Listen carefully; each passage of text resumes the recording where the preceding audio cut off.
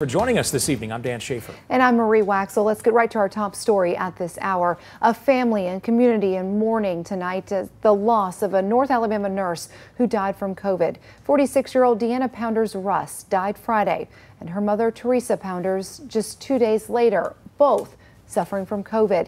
And now her husband is left struggling with the same virus. WAAY 31's Alexis Scott spent the day talking to the Russ family, learning who she was. Alexis, what did you find out?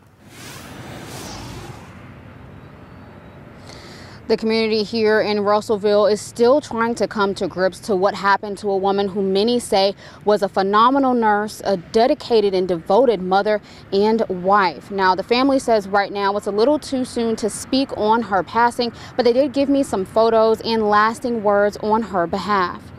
Many people on Facebook saw Deanna as a ray of light and someone who would speak to anyone. The family told me this is something no one can prepare you for, losing a matriarch and having to hold on to hope of not losing another of the family. Now, from her obituary, Deanna is described as a fierce family lover, a protector, and a fighter. They say she would do whatever she could for her loved ones and hope her legacy of being a fighter will live on beyond its days. Now, Deanna fought for several days, but ultimately passed on September 3rd at the North Alabama Medical Center.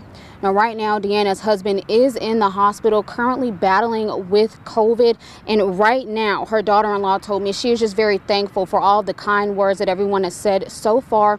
And she also cannot express how much Deanna will be missed. But for now, she says thank you to the community for all that they have done. Reporting live in Russellville, Alexis Scott, WAAY 31 News.